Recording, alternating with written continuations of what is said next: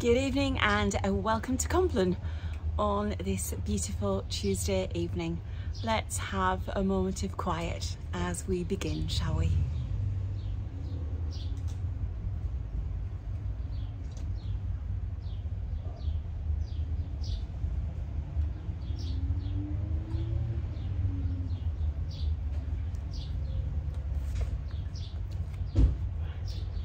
I will lie down and sleep in peace. For you alone, Lord, make me dwell in safety. O God and Spirit, and Jesus the three, from the crown of my head, O Trinity, to the soles of my feet, mine offering be. Come I unto thee, O Jesus my King. O Jesus, do thou be my sheltering. My dear ones, O God, bless thou and keep in every place where they are. Whoever has chosen to make the shelter of the Most High their dwelling place will stay in his overshadowing. He alone is my refuge, my place of safety. He is my God, and I am trusting him. He will rescue you from the traps laid for your feet and save you from the destroying curse. His faithful promises are your armour. You need no longer be afraid of any terror by night, or death arrow that flies by day. The Lord himself is your refuge. You have made the Most High your stronghold. Be my rock, a castle to keep me safe. For you are my crag and my stronghold. How precious to me are your thoughts, O God, how vast is the sum of them. Were I to count them, they would outnumber the grains of sand. When I awake, I am still with you. I will not lie down tonight with sin, nor shall sin nor sin's shadow lie down with me. O God of life this night, O darken not to me thy light. O God of life this night, close not thy gladness to my sight. O God of life this night, thy door to me, O shut not tight. O God of life this night. Tonight we are looking at Matthew 7, verse 9. Which of you, if his son asks for bread, will give him a stone?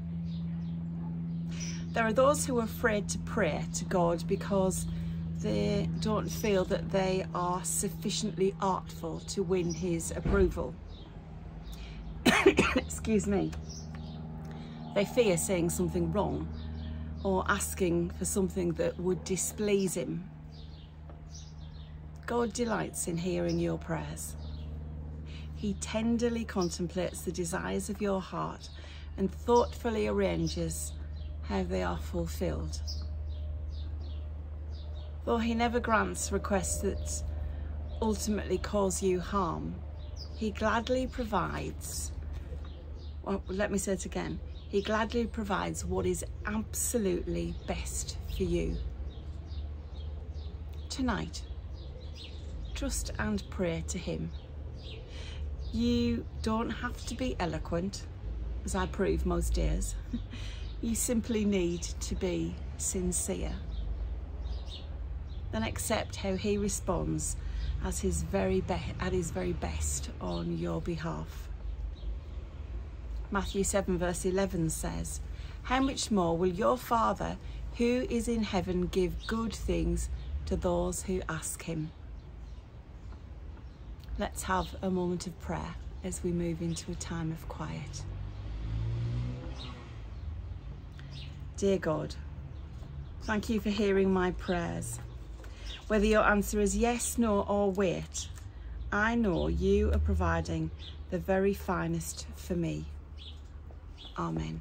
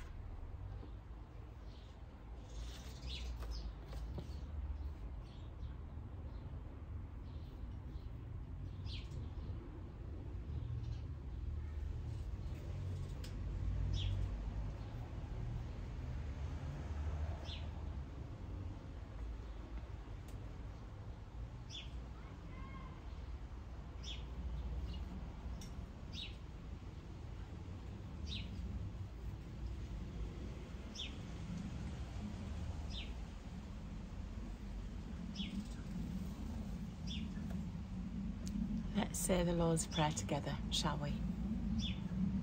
Our Father in heaven, hallowed be your name. Your kingdom come, your will be done, on earth as in heaven. Give us today our daily bread. Forgive us our sins as we forgive those who sin against us. Lead us not into temptation, but deliver us from evil. For the kingdom, the power and the glory are yours, now and forever. Amen.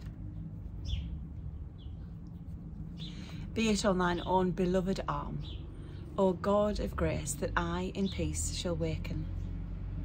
Jesus, Son of Mary, my helper, my encircler. Jesus, Son of David, my strength everlasting. Jesus, Son of Mary, my helper, my encircler. The peace of all peace be mine this night. In the name of the Father, and of the Son, and of the Holy Spirit. Amen. Thank you for being with me today. Wherever you are, wherever you're watching, please take care of yourselves and those around you.